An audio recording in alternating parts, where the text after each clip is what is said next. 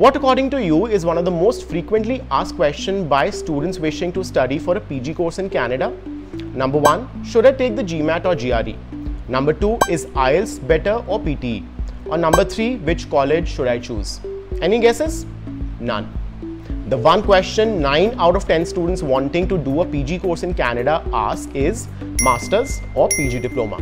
Well, let me give you 5 solid reasons why you should not pursue a Masters. I already made one video on why you should not pursue a PG Diploma, and that link is in the description box below. And if you want to know which one you should choose, post your profile in the comments below and I will tell you whether you should choose a PG Diploma or Masters. So start commenting. Reason number 1, if you have a 3-year undergraduate degree. Well, for a Masters in Canada, you're usually expected to possess a 4-year bachelor's degree, and if you don't have one, I will recommend you to go for a PG Diploma. There are a few universities that will accept you with the 3-year UG, but options are limited and mostly comprised of business degrees. A PG Diploma will serve you better. Reason number 2, if you have scored a 6.5 in IELTS. Well, many universities will accept you with a 6.5 for Masters, but given the volume of applications received by Canadian universities, you may or may not be able to secure a place, as a large number of applicants with 7 bands or more are preferred by many universities. Always keep a backup option of a PG Diploma if you have less than 7 bands in IELTS. Reason number 3, if you don't have work experience. Well, this is especially true for MBA degrees. PG Diplomas do not need any work experience and will be easier to get admitted into.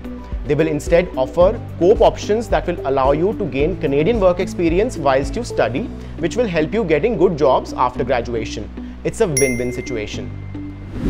Reason number 4, if you don't want to sit for GMAT or GRE. Well, for many students, taking the GMAT or GRE can be a challenging task and they prefer skipping them altogether.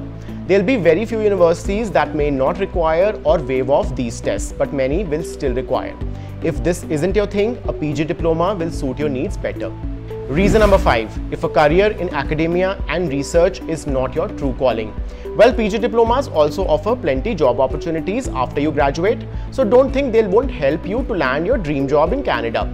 Plus, if you don't want to go for a doctoral degree in the future, PG Diplomas will be more than just fine. Also, for more info on studying abroad, sign up for LeapScholar's free study abroad masterclasses with me and other experts at Leap using the link in the description box below. And oh, by the way, I also posted a video on why you should choose a Masters in Canada over the PG Diploma. Have you watched it yet? It's right here.